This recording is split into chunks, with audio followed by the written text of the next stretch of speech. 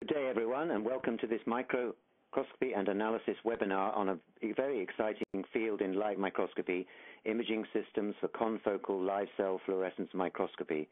Hello, this is Julian Heath, the editor of Microscopy and Analysis, and I'm here as the moderator of this webinar in which Dr. Mark Browne of Andor Technology will give a presentation entitled New Technologies for Confocal Live Cell Microscopy, and he will introduce Andor's new Clara camera, a new laser platform for pulsed ultraviolet uncaging and ablation, and showcase the new differential spinning disk technology for white light confocal imaging. I'm pleased to tell you that we've had a great turnout today with more than 500 registrants from all around the world. But before we start, I'd just like to give out some logistical details about this webinar. You should at this time be seeing the introductory slide on your screen. Remember that this is an interactive web seminar. You can ask questions at any time during the presentation by clicking on the Questions tab at the top of the page that you are viewing. The presentation will last about 45 minutes. After the presentation, I will feed your questions to Mark for his answers. If we're not able to get to your questions during this live event, we will follow up with you by email. This web seminar is also being recorded and will be available as an on-demand download from tomorrow. So now on to our webinar on new technologies for confocal live microscopy, which is presented by Dr. Mark Browne. After academic appointments at UMIST in Manchester and at Lancaster University, Mark Browne left academic life in 1991 to co-found Kinetic Imaging. He spent the next 13 years at Kinetic and Medical Solutions and joined Andor when they acquired Kinetic Imaging in 2004. Mark now heads up the systems division within Andor and is responsible for systems, software, and market development in this sector. I will now hand you over to Mark, who will begin the webinar. Mark, welcome. Hi, Julian, and thanks very much for that introduction. Well, without more ado, I'm just going to launch into the presentation, and we're going to discuss, as Julian said, some new technologies that have just introduced or about to introduce later in the year. So in some ways, it's a preview of what's to come. The only thing I'm not going to talk about that was on your list, which I should have corrected but haven't done previously, is that we're not going to discuss the pulsed UV uncaging system. That will be the subject of a future presentation. Anyway, I'll move on. So from the title slide. So just a little bit of history about Andor Technology for those of you who may not have heard of the business. Andor was started in '89 as a spin-out from Queen's University in Belfast and is currently headquartered in Belfast and has offices all around the world now. And Andor introduced a number of innovative products over those years, which you can see on the slide there. One of the most notable was the intensified CCD in the iStar product. And then later in 2002, Andor introduced the Ixon cameras that have now become recognized as the leading product for applications as demanding as finding new planets in astronomy and also observing single molecules in physical sciences and life sciences. In 2004, Andor introduced the Michel spectrometer. There, Andor has a wide range of products in all optical technologies, from spectroscopy all the way through into live cell imaging systems. And in 2005, after forming a global relationship with Yokogawa, who manufacture the CSU-X laser spinning disk instrument, we launched our Revolution product range. And so what I'd like to talk to you today is what we've been doing since we've been building the product range and what we'll be introducing in the recent past and also in the near future. So in the normal way, I'm going to tell you what I'm going to tell you, and then I'm going to tell it to you. So we have here a systems overview. I'm going to give you a quick reminder about what a laser spinning disk confocal system looks like, identify new components that we've introduced, cameras and light sources, and then discuss the new mid-range scanning disk scanner, spinning disk scanner that we're going to talk about. The new microscopy camera that we're introducing the Clara, which Julian has already mentioned, is going to be identified, and we'll compare it with the market leaders and identify the key features of the product and identify the areas where it has enormous strength. Then we'll talk about a new light sources that we're introducing, briefly mention the new 5-line solid-state laser combiner, and give a bit more detail on the new metal halide light source that we'll be introducing for general microscopy applications. And then we'll focus on the differential spinning disk scanner. The white light confocal instrument arrives as we see it. There have been a number of instruments developed, but this one has some unique features which we think will make it the first truly successful white light confocal. And then we'll mention a little bit about applications and compare the laser spinning disk with the white light spinning disk, primarily through a feature comparison. So this is the schematic here of the CSUX, or the confocal scanning unit from Yokogawa, which is a core component of our high-end Revolution live cell laser spinning disk instruments. And you can see that you have it's a dual disk instrument. The top disk has a series of micro lenses embedded into it or constructed into it, and below it, in exact alignment, is a series of 50-micron pinholes. And the laser illumination is collimated and comes from the top, through the top disk, and each micro lens now images the beam, the parallel beam, down into the pinhole. And this pinhole disk is now, this pair of disks is spinning at high speed, many thousands of revs per minute, and so these pinholes are effectively scanned through the specimen plane. The fluorescent light that results comes back through the same objective, and you'll notice that between the disks is a dichroic mirror. So the fluorescence light is reflected into an orthogonal detection channel or port, where we're able to place emission filter wheels and such devices, but also we can introduce electron multiplying CCD cameras, which allow us to gain enormous sensitivity from this device. So we have here an instrument in which the background is very low because we have this orthogonal detection channel. It has high-speed scanning, and because the laser beam is split up into approximately 1,000 points for every scan, during the scan, we have a very low bleach scenario with confocal imaging that makes it ideal for live cell applications. If we go on to the next slide, you'll see that we can compare point scanners, which is the classical laser scanning confocal microscope that many people will be familiar with, versus the dual disc scanner.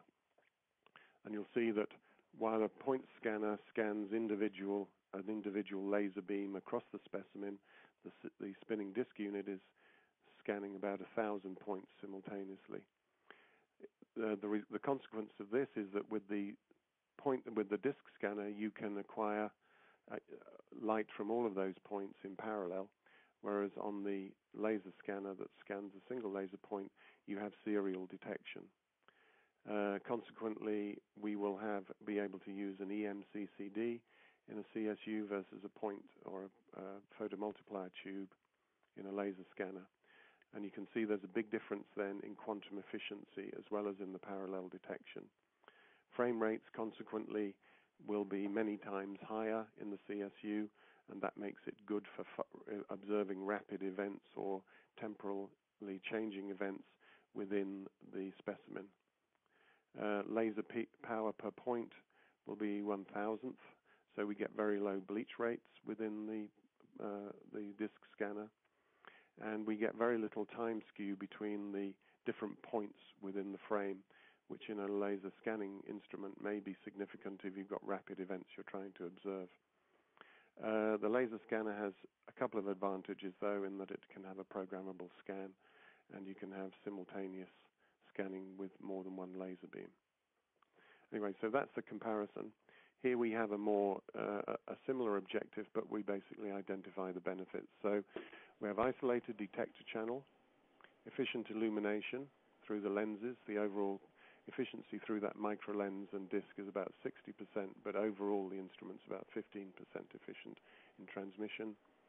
We have low peak power by parallel illumination, efficient parallel detection with a high QE detector, and true broadband operation. And we add a few tweaks to the end of the optical chain by adding achromatic detector optics and very high performance filters to achieve very good signal-to-noise ratios. I'd say market-leading signal-to-noise ratios. So by way of review, this is what the CSU X1 scanner manufactured by Yokogawa looks like. And this is the instrument, as I say, that forms the heart of the scanning side of our instrumentation.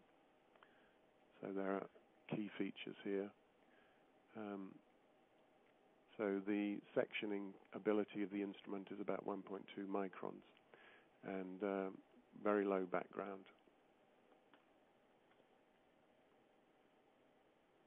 So the next slide shows us a typical arrangement of an instrument. On the left-hand side, at the top here, you have our workstation, which controls the whole instrument. If you look on the right-hand side of the slide, you'll see a range of different configurations from user installations around the world, on an upright microscope, on the side port with incubator, or on a side port in the lower right with a motorized stage there.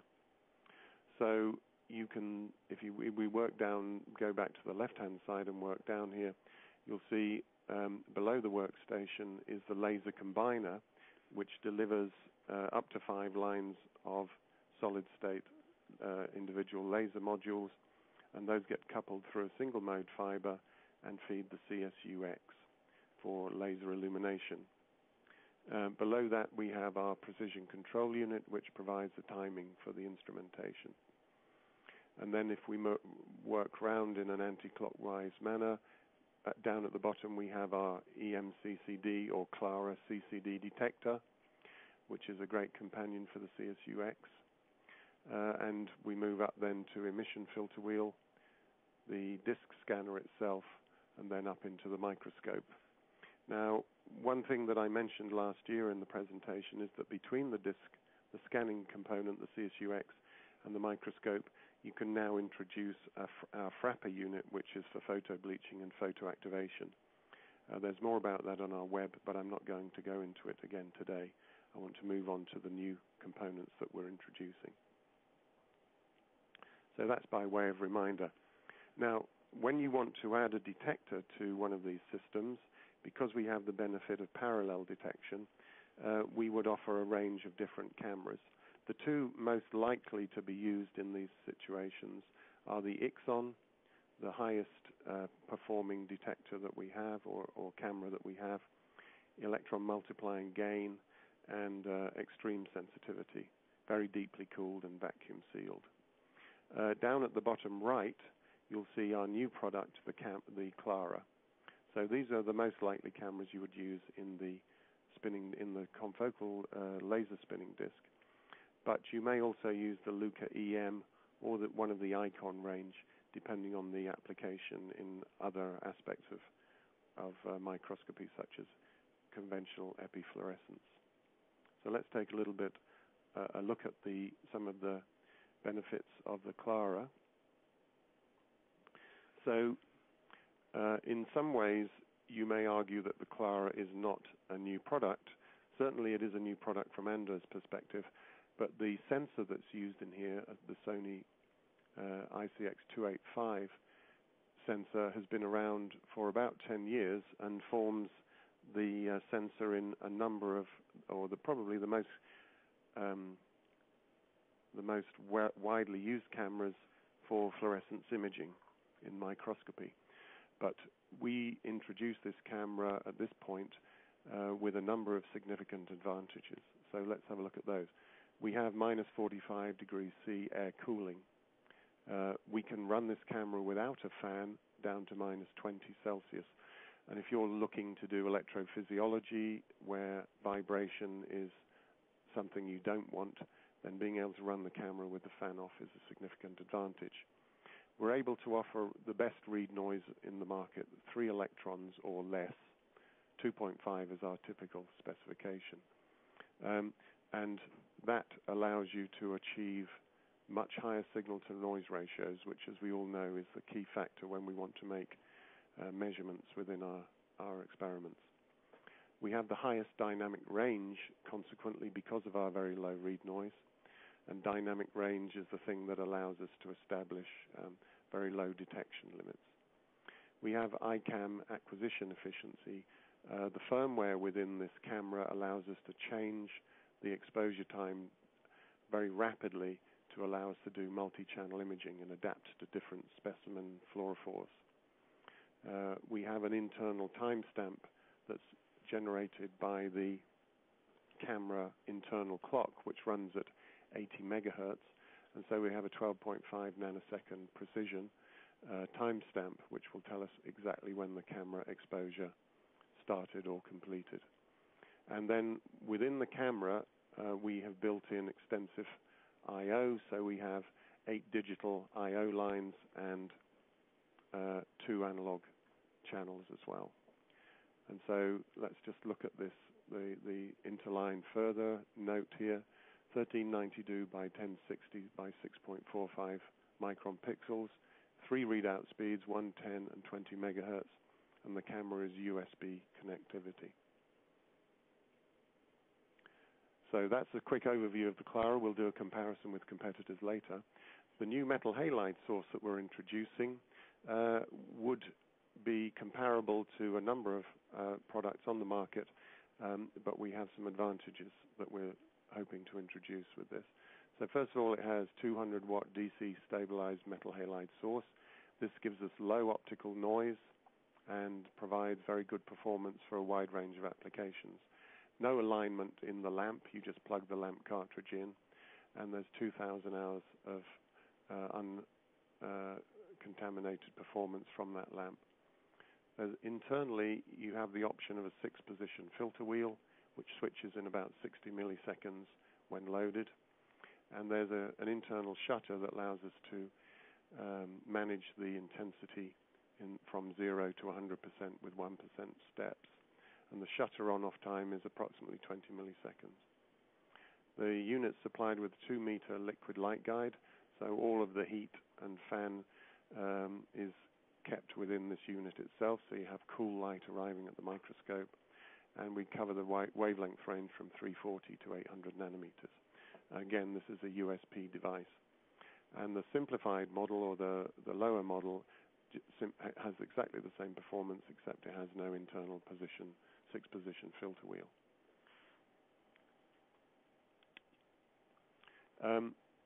The DSD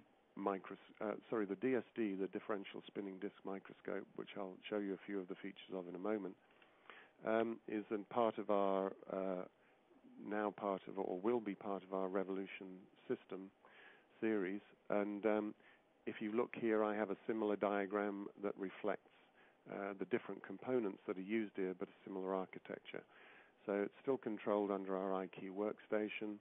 And now the light source, instead of being a multi-line laser combiner with single-mode fiber, is actually the metal halide source that we just mentioned in the previous slide. And it's liquid light guide fed into the differential spinning disk unit, which I've highlighted here with a red box.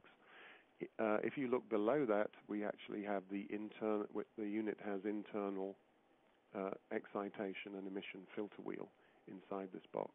I'll show you a bit more detail later. And below that, we have the Clara interline CCD camera, which is the camera of choice for this application. So the device, as we'll see later, requires you to achieve the best possible signal-to-noise ratio, and Clara is a great companion to the DSD.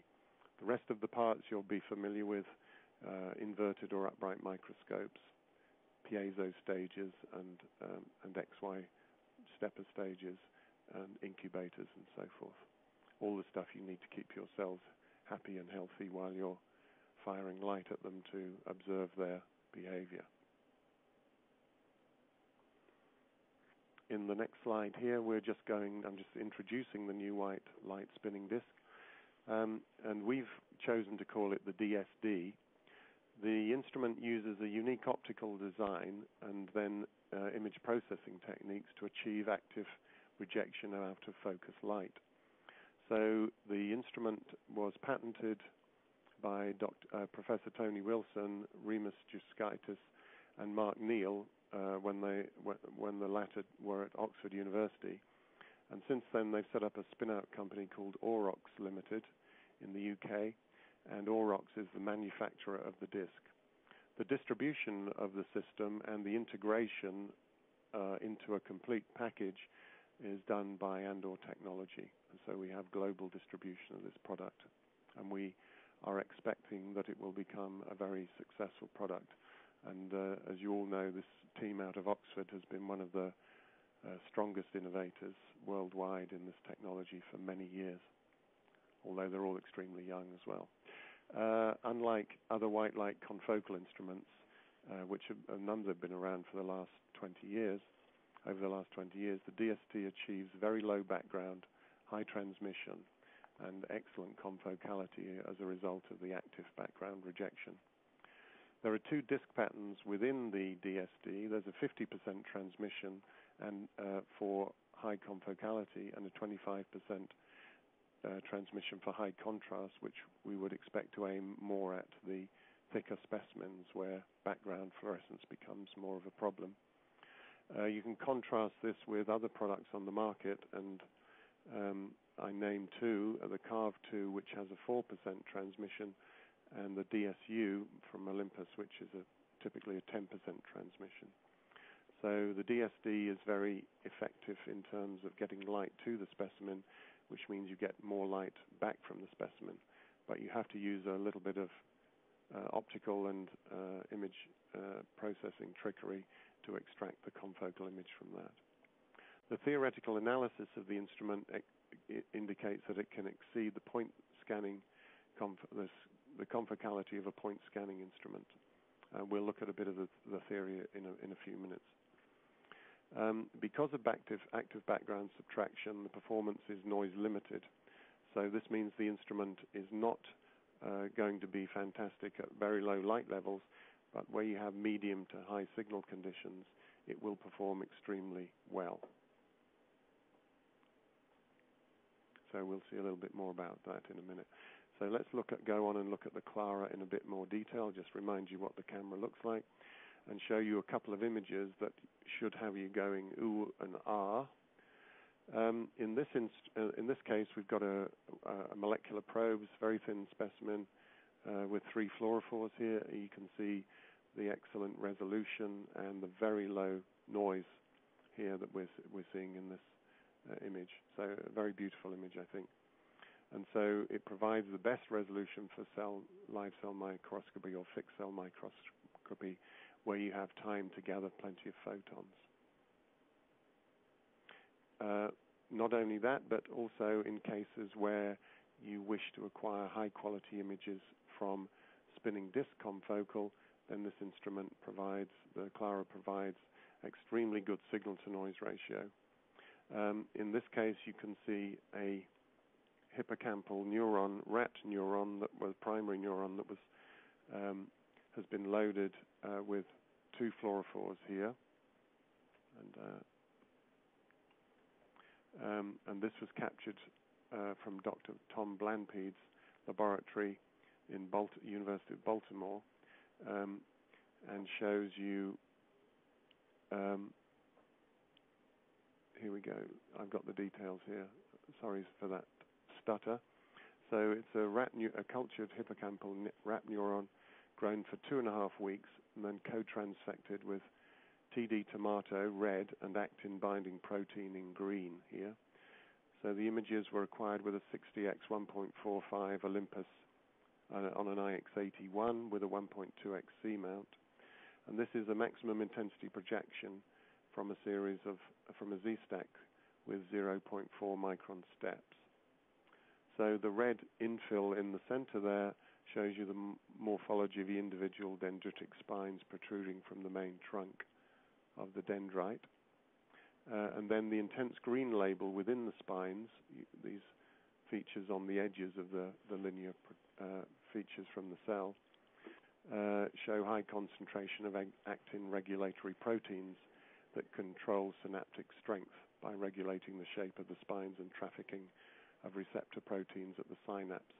So you can think of these as weighting coefficients in a neural network that's the basis of our brains. So if we move on now to look at the next slide.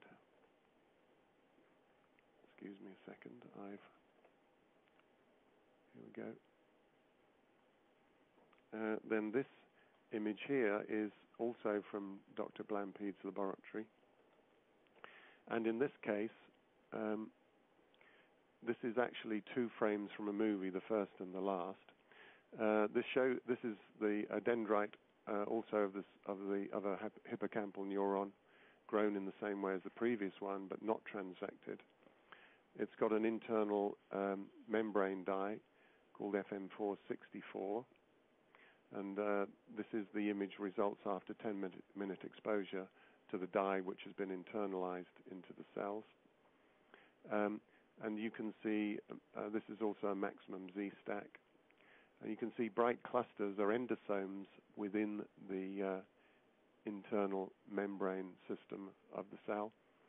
The morphology of individual endosomes can be distinguished clearly, but the large endosomes do not move over large distances within the dendrite.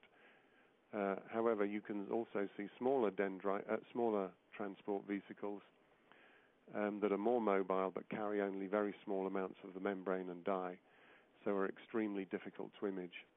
And this was imaged at 1 megahertz with the Clara, and the signal-to-noise ratio is extremely high, much higher than Dr. Blampied has been able to achieve previously. So we are both very happy about the results from that. And you can see again that was gathered with the CSU-22. Here, let's just have a quick look at the Clara, comparison of Clara specifications.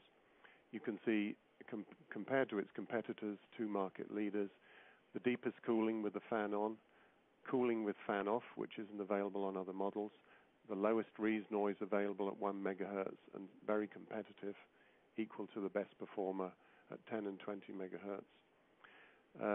Not the highest frame rate because one competitor can run at 28 megahertz, but because of our ability to vary vertical shift speeds in this camera, at higher binnings we can achieve higher frame rates than even a camera running at 28 megahertz. Because of our low noise performance at 1 megahertz, we can achieve the maximum dynamic range of any camera on the market. We have a sensor enclosed in a vacuum environment which gives it maximum longevity, 14 and 16-bit digitization, comprehensive digital and analog I/O, and a hardware timestamp, which is the only one available on the market. And the Clara product that you've seen there, that is the entire camera. There isn't any large controller box that you have to hunk around or find a shelf for. This sits on the side of the microscope directly. Okay, well, there is another camera that you might consider in very low light conditions, and I'll just quickly give you an overview of that. And at the top you can see the interline CCD would give you a very poor signal relative to the Lucra, where you can use EM gain to benefit. But in the lower one, where you've got time to gather photons, so you don't need to go at high speed, then an interline CCD camera will provide you with the best resolution and signal-to-noise ratio. So you can take a choice there. Quickly here, we're looking at the spectral responsivity of the 2 cameras, and you'll notice that the Sony Interline or the Clara provides you with 2 options. One where you can have an extended red sensitivity just by clicking an interface, and this drives the chip in a slightly different way. On the EMCCD has very good red response, but in the GFP area is less sensitive, has higher pixels, and probably higher noise than the Clara camera. So again, you would choose these depending on the situation. I'm not going to say a lot more about the metal halide. I've gone over that in some depth. But let's just have a look at its spectral range. And you can see compared to a 75-watt xenon lamp, it is giving you enormously much more power in the UV and also in the green and orange areas of the spectrum. So this lamp will find a wide range of applications, even as far as using it for Fura2 for calcium imaging in live cells. So let's go on and look at the DSD, because that is the newest technology that we're introducing here, or we're discussing here, and we'll be introducing later in the year commercially. So just to remind you of the architecture of the system, all run under our IQ workstation, metal halide source on the left with liquid light guide feed to the DSD, which has internal excitation and emission filter wheels. It's a very compact solution, and it'll fit onto the side port of any microscope. So these are again reminding the key points of the spinning disk.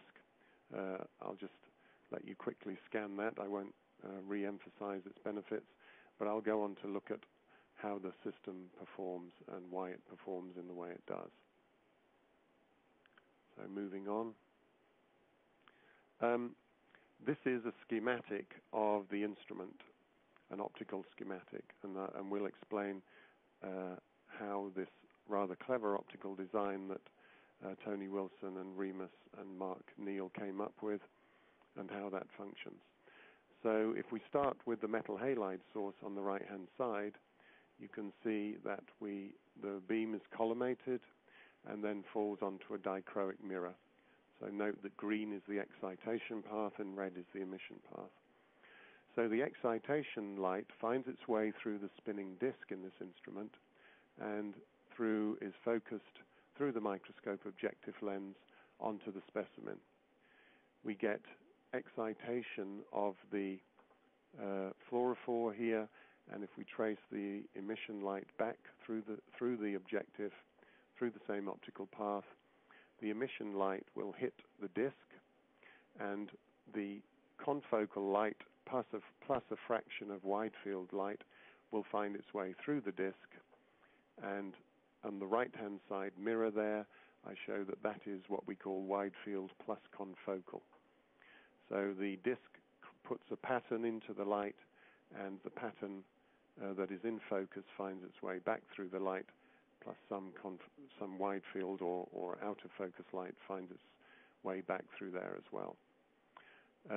Now at the disk, we use both sides of the disk. The other side of the disk has the disk pattern here is made in aluminium. It's high reflectivity and has a hard coating, and so the light that falls onto the aluminium is reflected down into the other side of the instrument.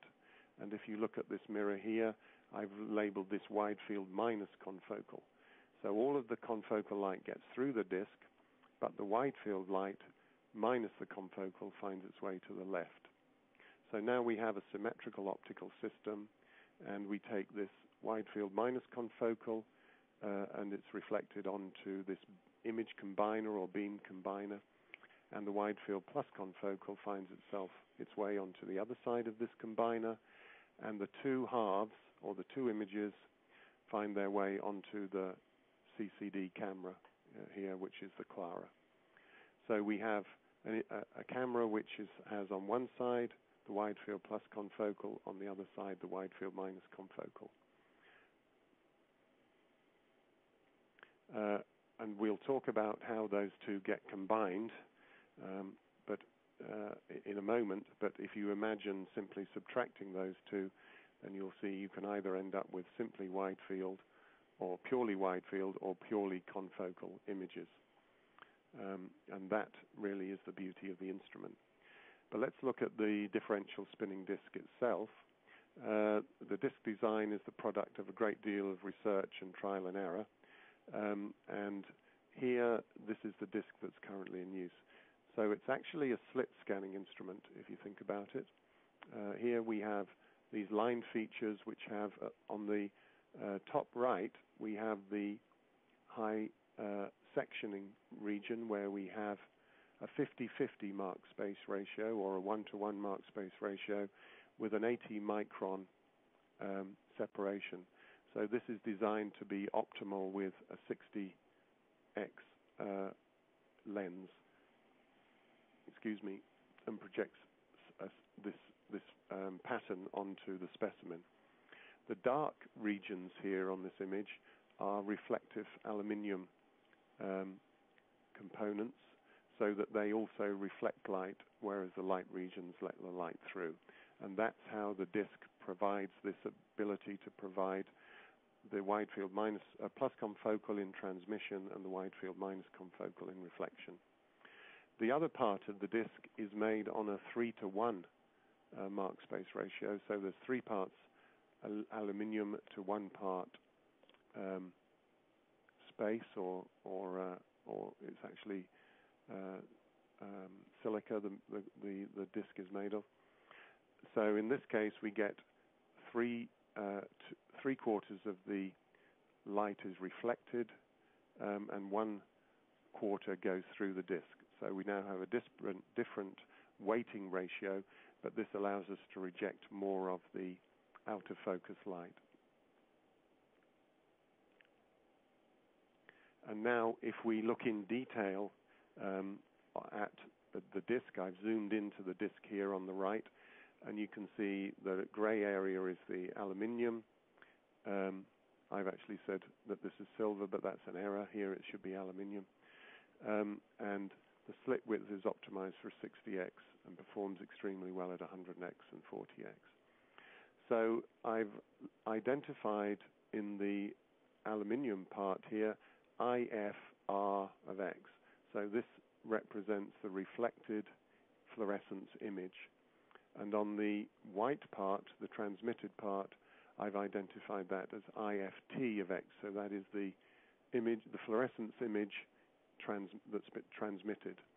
And if you look cross-sectionally at the disk, you can see the fluorescence, the excitation, the green light comes out, gets modulated, and on the return path, the light gets split between these two components.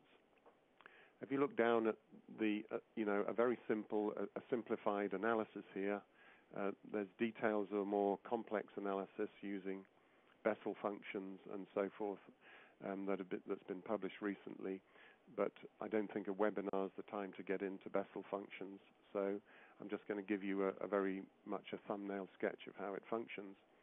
So if we have A is 1 over the transmission of the disk in the detection mode, and B is 1 over the reflectance of the disk in reflection mode, then we can say that A times the transmitted light minus B times the reflected light will be equal to 2 times the confocal image, whereas A times the transmitted light plus B times the reflected light will give us 2 times the wide field. So simply by changing the weighted subtraction to weighted addition, we can get either or both wide field and confocal images. And if you think about it, this is, for those of you that are familiar with structured illumination microscopy, this is exactly what you do in instruments like the apotome or the optigrid.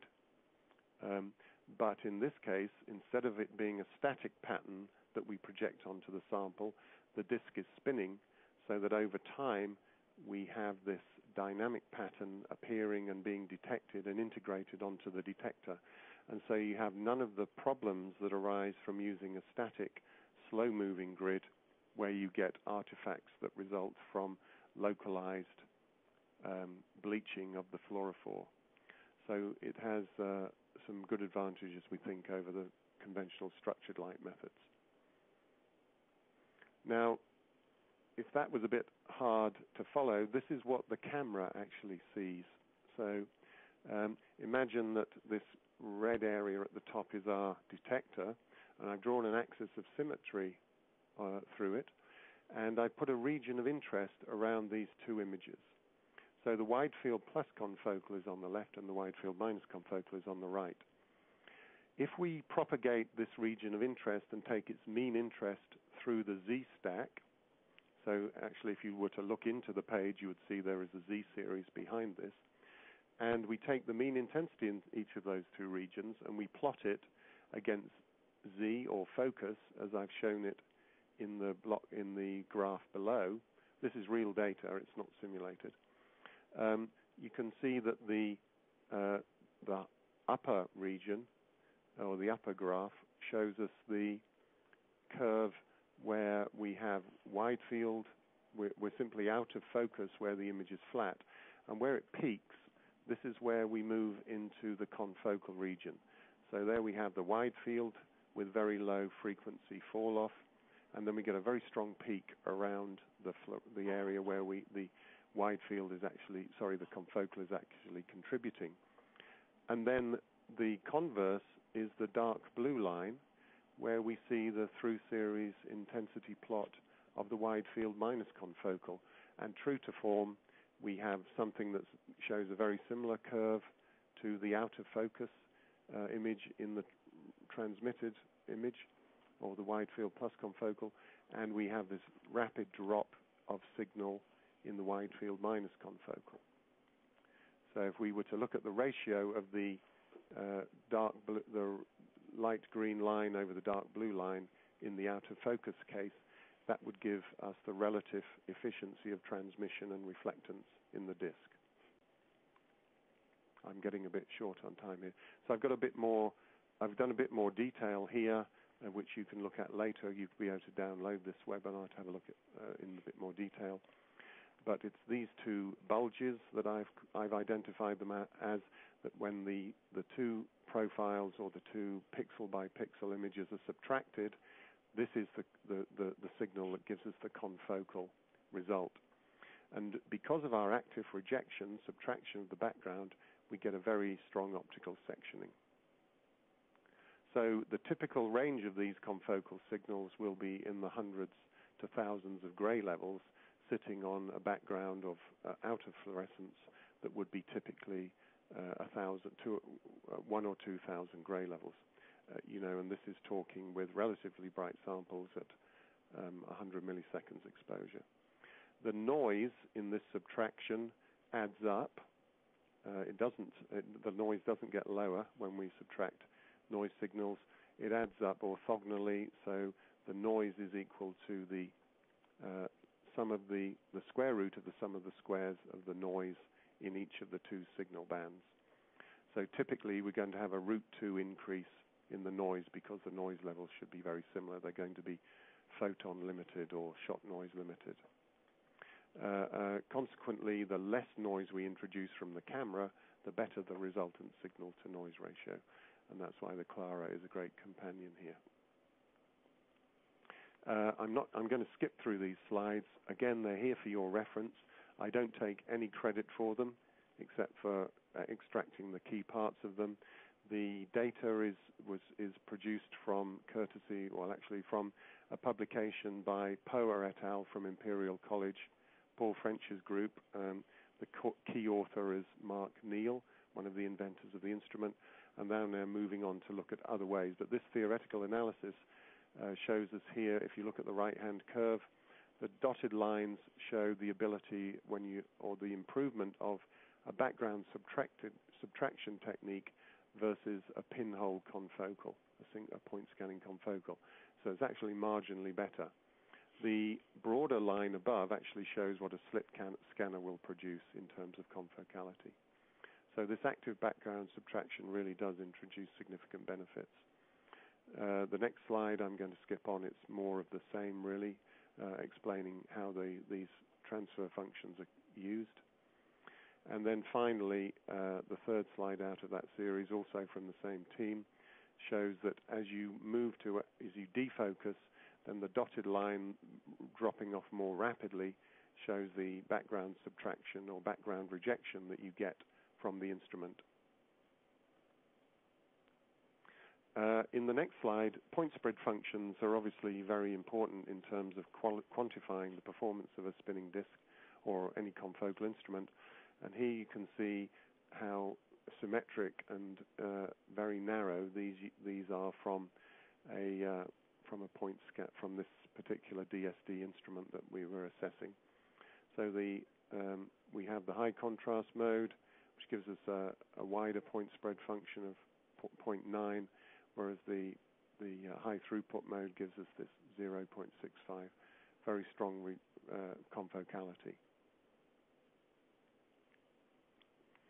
The instrument is not released yet, but we do have it to the point where we have prototypes that we're working with and will be releasing hopefully in the autumn.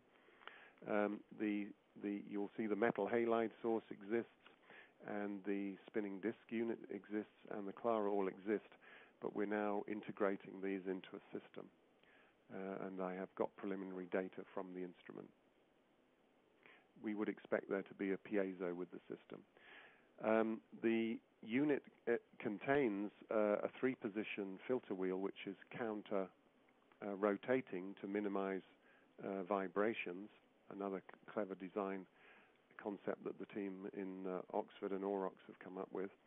And this is user changeable, so you can actually slide this cassette, this filter wheel cassette out and replace it with other ones very easily. It makes changing the unit for different applications quite nice and simple.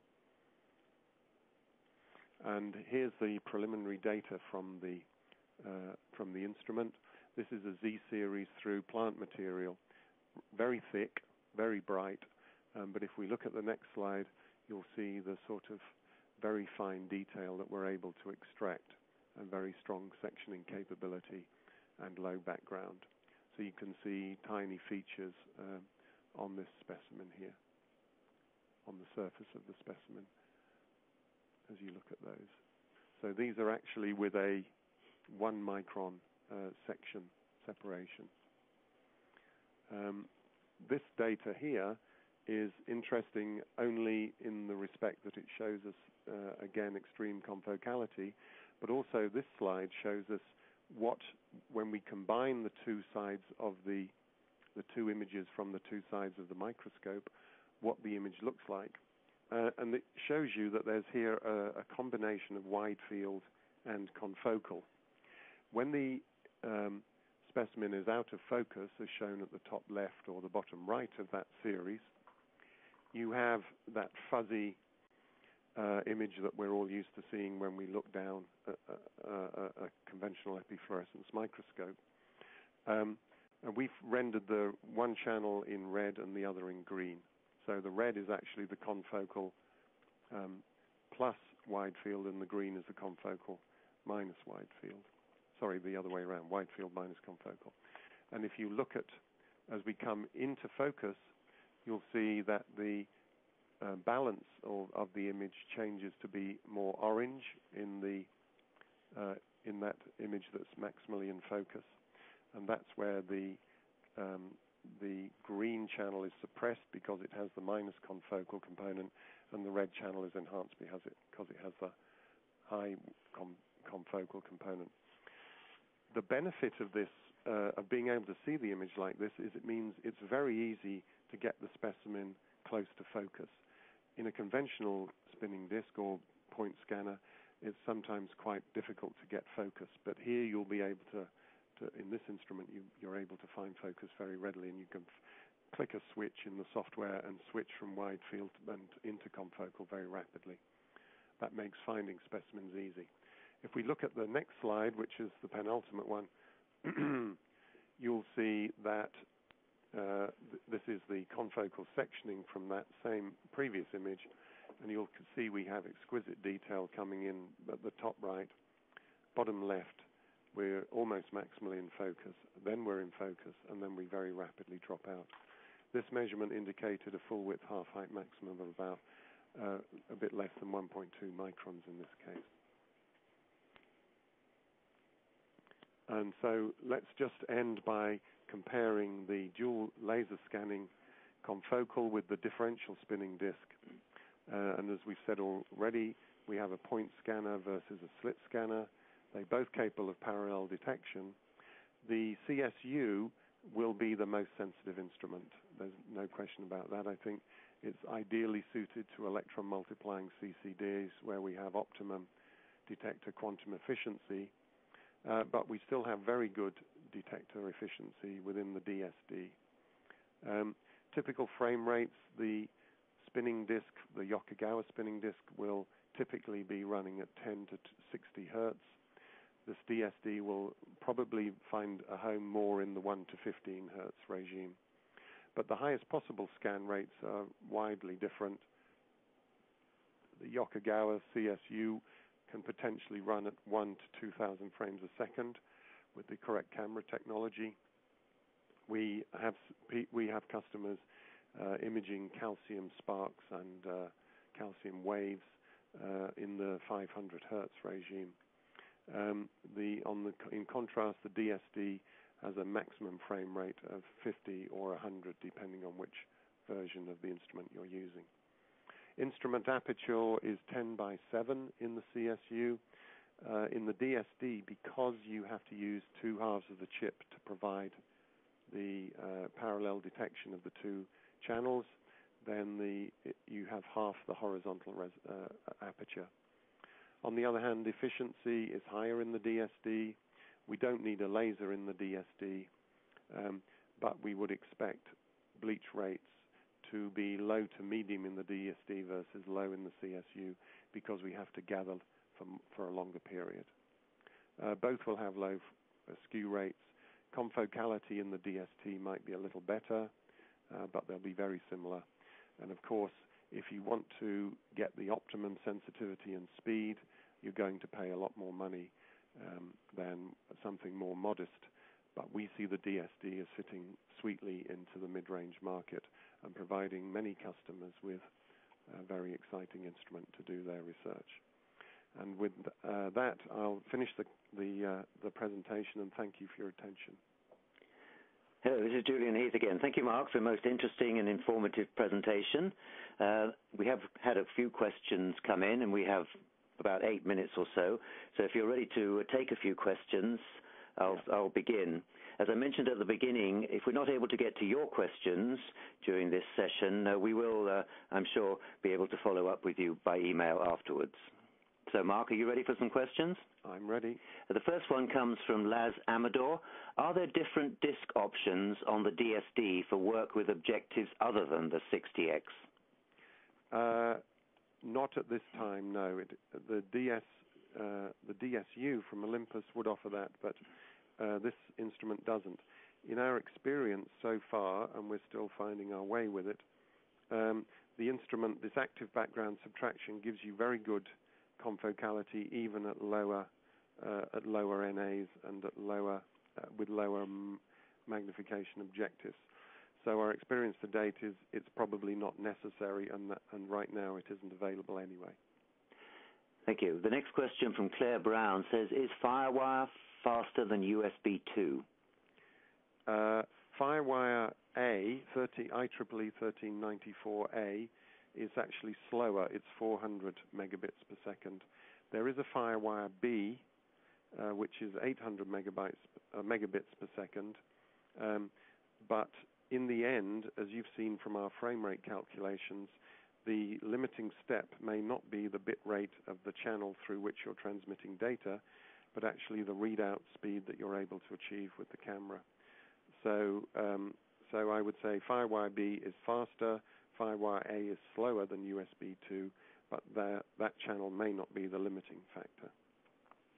Here's a question from Gerhard Haunert.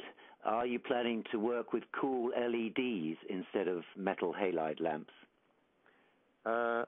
Cool LEDs are excellent sources.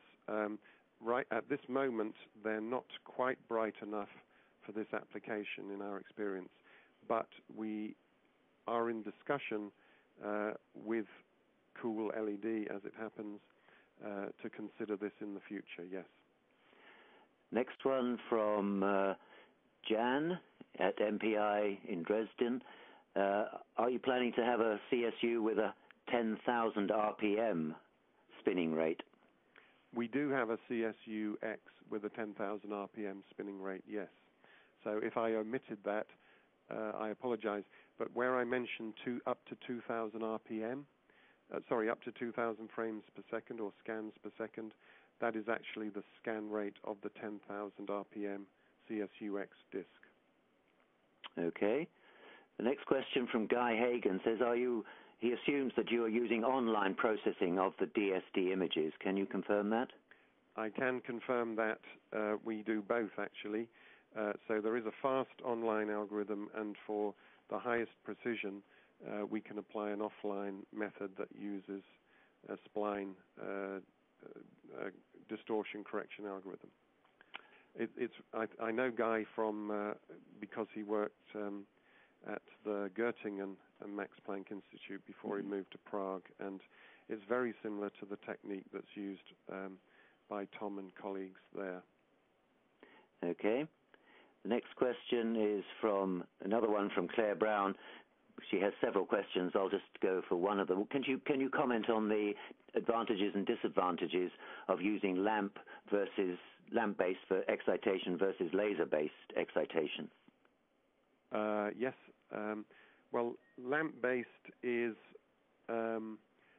very cost-effective, but it's very difficult to get lamp light into a single-mode optical fiber, which is what's needed to excite the illumination of the CSUX.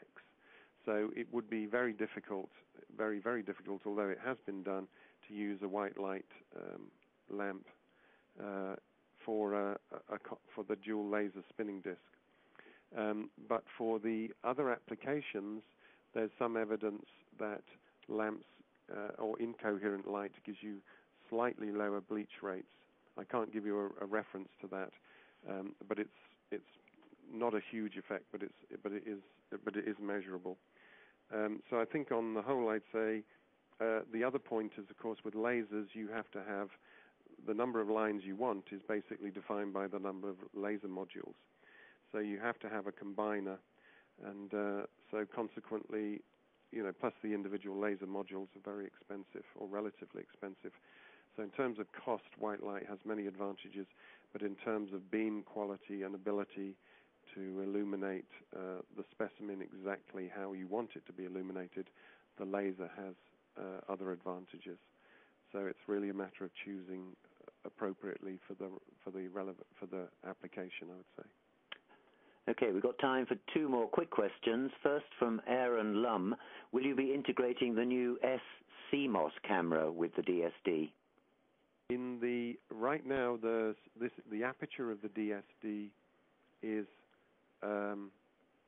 matched to the Clara. However,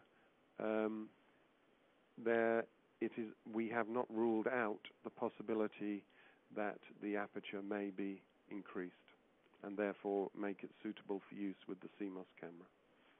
Okay, and our final question comes from Reese Allen, who asks, what is the status of third-party drivers for the Clara, specifically Micromanager, Metamorph, and Nikon Elements software? I think we can tell you that if there isn't now, there very soon will be, because Nikon Elements are integrating the Clara. Indeed, I think they've done it. Metamorph molecular devices or universal imaging, or whichever I should refer to them as, have the camera and have integrated it. And we have written a Micromanager driver for those people who would like to use Micromanager. So all three, it's a yes. Okay, thank you, Mark. Well, I'm afraid we've run out of time for the questions now.